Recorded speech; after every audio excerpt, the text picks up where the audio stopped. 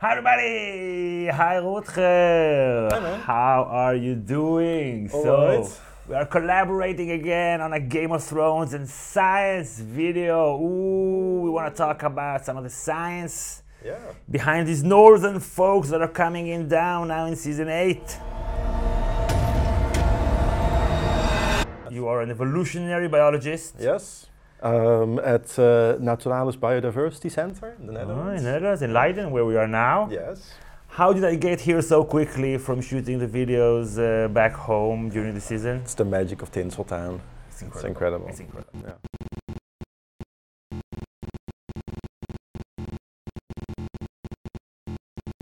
So we're gonna try to make scientific sense of what's going on in the north, and we're gonna use that for a bold prediction for the conclusion of the story. What kind of science could you apply to what's going on in the north? In Scotland.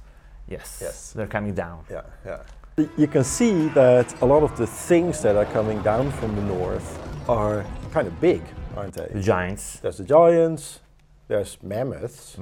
Big bears also. Big bears, the wolves are enormous. Right, the spiders are bigger. Yeah, so the spiders, that's a separate issue, we'll get to that. Okay, so let's talk about the mammals first. That actually, in building this world, that actually kind of fits with our own world in that animals, warm-blooded animals in cold climates are bigger. In our world? Yes. So for example, wolves, bears, like in the show? Bears, for sure. Giants?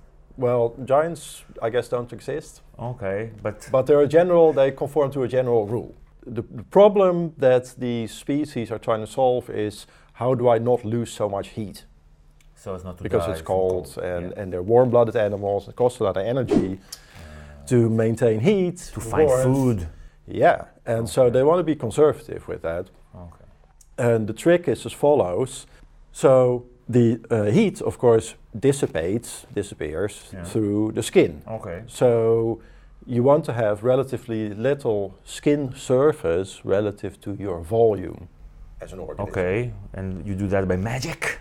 Well, that's one way, but so the way in which, for example, polar bears do it compared to much smaller tropical bears, is to grow larger, because the surface area increases at a different rate than the volume. Like imagine a cube, like a dice, and it's like 1 by 1 by 1 centimeter. So the surface is 6 square centimeters. Right. And volume is 1 centimeter cubed. So the ratio is 1 to 6. Because 1 multiplied by 1 by 1. Yes. Still 1. Yes. Okay. Right, exactly. So 6 to 1. Yeah, 6 to 1. Okay. Now imagine if it becomes 2 by 2 by 2 centimeters. Okay. Okay, so the volume is 2 times 2 times 2. Okay. Right, is 8. Okay. Yeah, I knew that. Yeah. But the surface area is, so it's 2 by 2 is 4 square centimeters one side, times 6 is 24. So now the ratio is not 1 to 6, but 8 to 24 is 1 to 3. So the surface area has become smaller relative to the volume. And we're just standing out. By just growing bigger. And now imagine, but just a little bit. And that's just like a little bit. But now imagine going to so the ratio would change, the mass would be larger than the surface. Yes. So basically, the larger you are, the more heat you have inside, and the less places you have the heat to come out of. Exactly. Okay, so what it means is in our world and in this world that evolutionary-wise, the animals that were larger could retain more heat, could do more stuff, could be more successful. Right. Huh. Yeah. So do you think he knew that when he created all these big northern animals? We don't see giant animals in other places. I guess he kind of knew that, but in that world there's also things that don't really make sense, obviously. You said about the spiders. So for example, the spiders. Right? Spiders are not warm-blooded. They don't need to retain heat. They don't need to retain heat. So they're not under that kind of constraints, like, oh, we have to grow bigger in the Arctic. And actually in the jungle, in the tropics, they're bigger now. Right. Okay. So that boom, plot hole, giant spiders. So this principle of growing larger at higher latitudes, so further away from the equator in colder climates, actually has a name. It's called Bergman's rule. So After who? After Bergman. Oh. Yeah. Should have known that. Yeah. Should have guessed it. So Arctic animals are generally large. And humans? Are humans generally larger when you go up north? Aren't they though? They kind of So are. we are here in Holland. Boom. And we're already gigantic. So you are the tallest people on the planet. Yeah. Average 184. Okay, so the Greeks would be smaller. The Greeks would be smaller. The Greeks are smaller. Yeah. That's racist. Yeah, sorry.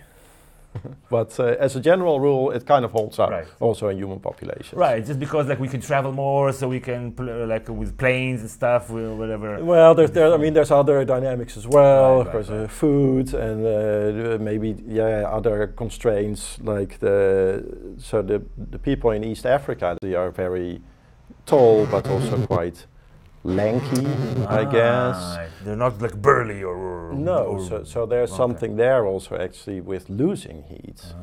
So obviously it's not just one thing that shapes it, but it's one of the rules that we see actually in a lot of warm-blooded animals and probably also in humans. I would like to talk about, but I feel that it's just all going to be very racist.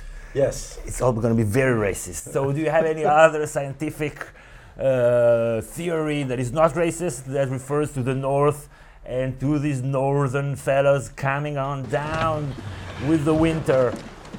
Illegal immigration. That's the caravan that crossed the wall. Yeah. Because it was a see-through wall. It just like walked through it. The caravan, everybody told us the caravan was coming. Okay, so let's use all this science and try to get a bold prediction about what could happen by the end of the story. What is about to happen is sort of like an ice age coming, and with these Arctic animals expanding their ranges temporarily. Just like, for example, happens during our ice ages, but when winter ends, if winter ends, then of course these animals which are adapted to the cold climate and have their own strategies for coping with that, they again will be outcompeted by the ones that are more adapted to the coming spring, and they will move back north.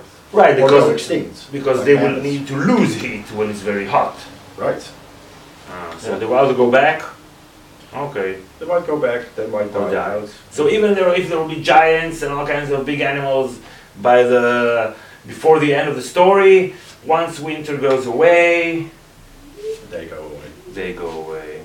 Okay, so let's wrap it up. Rutger, it's been a blast, as always. Thank you, patrons, for supporting the channel. You can go to patreon.com/GodAcademy. And your support is very much appreciated to the sustainability of this channel, not just for this season.